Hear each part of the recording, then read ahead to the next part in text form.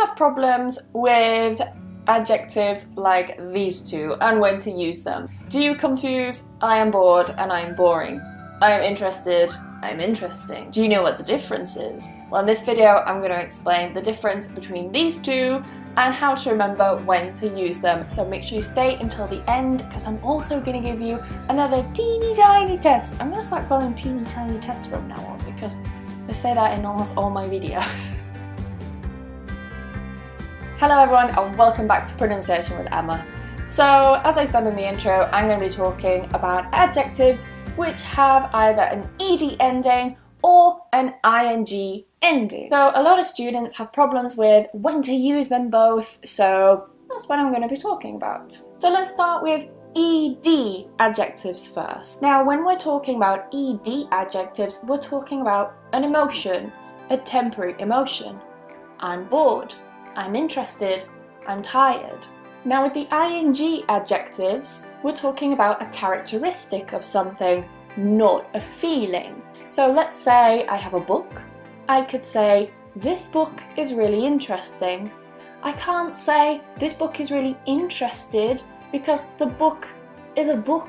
It's an inanimate object. It cannot have feeling. Therefore, I use the ing, interesting. So as a quick recap, I can say, I am bored. It's an emotion. I am boring. I'm describing my personality, my characteristics. So now we're going to do a little test just to see how much you've learned in this video.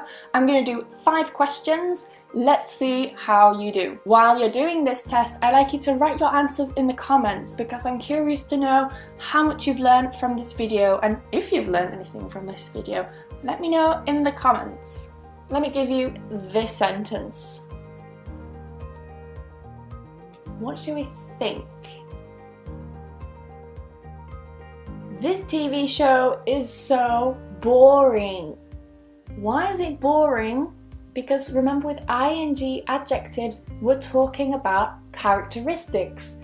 A TV show does not have emotion. It cannot feel anything. It's not human. It's not a living thing. So I cannot use bored. I have to use boring.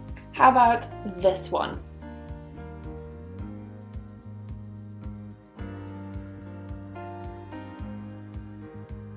I'm really annoyed that you didn't call me. Annoyed, because I'm talking about my emotion. I'm really annoying means it's my personality. I'm annoying. I make other people feel annoyed. So in this case, I'm annoyed. How about this one? Any idea? This documentary is really interesting.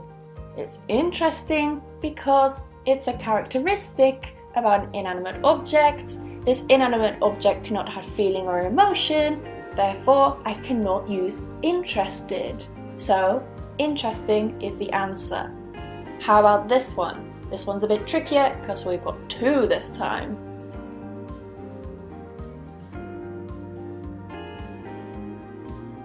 So with this one, I can say, after reading that inspiring book, I feel really motivated to start my own company.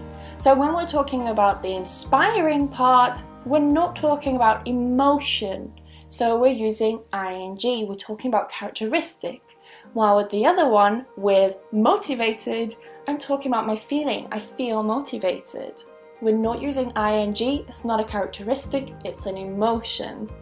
And this is the last one. I've thrown in 2 more again, just for fun. What do you think? Have a look. What do we think?